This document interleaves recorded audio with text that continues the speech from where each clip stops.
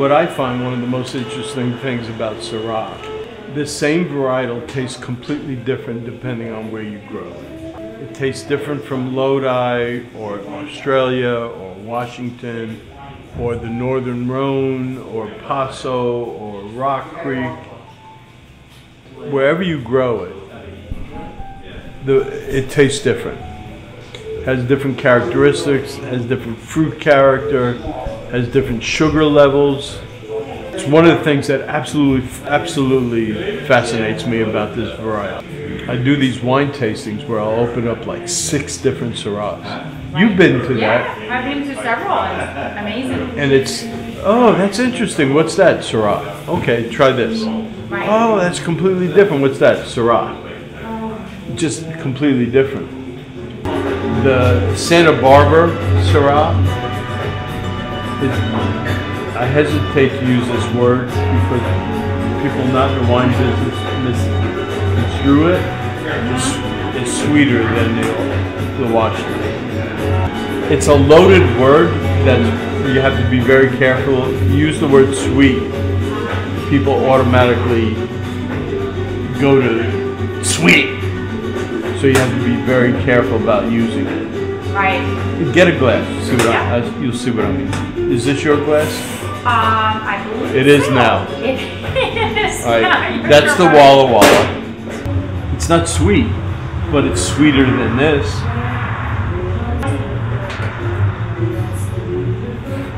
It's in the upper palate. Upper? Yeah. Okay, hang on.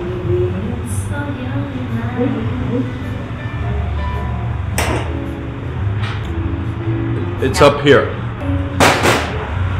And now where do I try to just roll over? This one you're going to taste your whole palate. Pay attention to your upper palate. It's not as sweet. You're right, you're right. And it's all concentrated there. That's interesting. But I'm thinking, because of the mustard, because it's close to vinegar. Oh, okay. This might shine better. The Santa Barbara? Right. Whereas without the mustard, this would absolutely be the best choice. I'm predicting they're both going to work really well, but we might find, because of the mustard and that vinegar that's attendant to the mustard, this might work better. Hey John, what the hell are you doing? I'm cooking, I gotta cook them all. You're fired. I know. We already drank all the wine. Locked in. Good evening.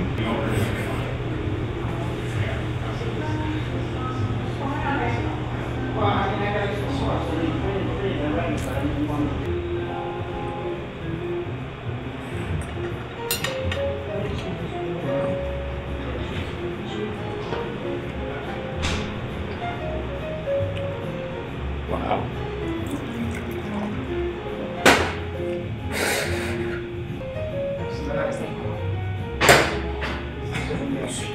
All right, so they've made an extraordinary lamb dish today with a wine reduction sauce that you probably just heard. So my go-to pairing with lamb all the time is Syrah, but Syrah is this varietal that tastes completely different depending where it comes from. A Syrah out of Lodi tastes completely different than a Syrah out of Northern Rhone, where it originates. Tastes different than a Washington Syrah. Tastes completely different than a Shiraz out of Australia. So whenever I'm pairing lamb with Syrah, never choose a Shiraz, nor a Lodi Syrah, because it's too jammy. So tonight we have a Walla Walla Washington State Syrah L'École and a Saint Ynez Mountain, actually Valley Syrah called Santa Barbara, because it's just north of Santa Barbara. Now the Santa Barbara Syrah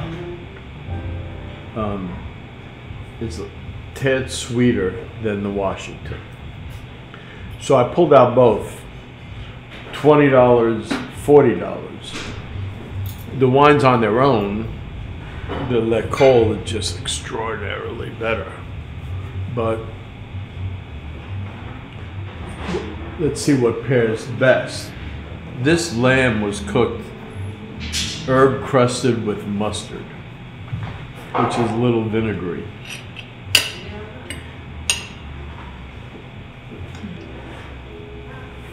So I pulled the Saint Ynez because I thought, because of the mustard on the lamb,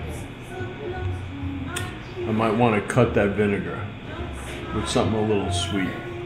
But I just had that with the reduction on it, with the Walla Walla. God, that's good.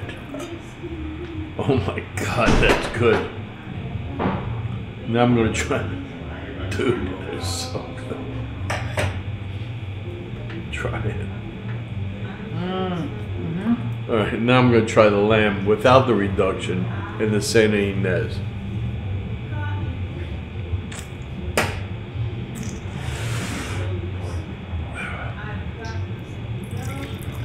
The Washington State Syrahs, because it's a cooler climate, remind me of Hermitage character Syrah from the Northern Rhone. Friggin' love them. All right. I'm glad you like them. All right. So no reduction.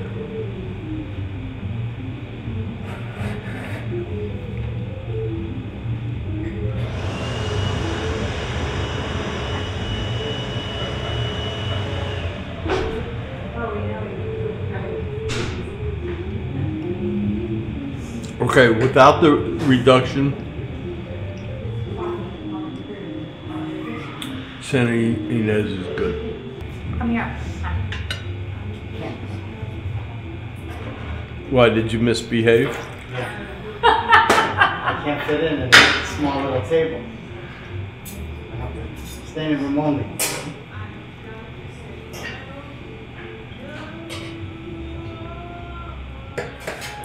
Never Lodi Syrah or Shiraz, but Syrah. It just pairs with it so well. This cigar is excellent. Right? Oh my God. What is it again, Gary? It's the Illusion 88 Maduro. Nicaraguan? Out of Nicaragua. Would you say this is great for an after meal like this? I tell you what, it goes really good with this Syrah. So there we go. So after this Syrah, after this meal with the Syrah, you grab one of these 88s. You know what I would like now? One of those classic Italian rum cakes. Chocolate and rum. I'm talking about Little Italy rum cakes. It's not rum cakes. What they do is they make a chocolate Something. dense cake, and then when they're ready to serve it, they pour rum on top. That's good. Yeah, that would be so I've had good that with Little this. Italy in New York. I was a senior in high school. I had a 10-year-old Volkswagen Bug. Nice. The- What color? I have no idea. The original moonroof, which looked like a shower curtain. Yes, I don't know as you pull them back. Yep. And we used to frequent a place down in Little Italy, right next to Chinatown, called Luna's. The same old man was always the waiter. He must have been, I don't know, 130 years old. He was a fixture in that place. If he knew you, you can order shrimp scampi. Wasn't on the menu. What was the name of the music venue? Village East. And we went there afterwards. I think we saw Hendrix that night. Who knows? Really? Really? Jimi Hendrix? I saw him at Woodstock. I saw him do the Star Spangled Banner. You lived, Gary. Yeah. I wish I could be you. lived. So I don't remember which night this was. What I God, remember oh my was God. It wasn't your first it was night. like 2 in the morning. We went to Luna's. They were still open. If you knew the old guy well enough, they would make you shrimp scampi, which was a big deal in '69. But the other 3 guys in the car standing through the hole in the roof, cheering. And you know how sound travels at 3 in the morning in Manhattan? Especially nobody's on the streets either. Yeah. 3 in the morning, nobody's there. Nobody's there. And it's echoing everywhere. And we made every single light. You're making me homesick, Gary. Oh. It was like, it was so significant that all the guys who were in the car with me said something about it in my yearbook. Here's a lesson. Go ahead. Syrah is always a good choice with lamb, but how you prepare it changes what's the right choice. What's the right choice?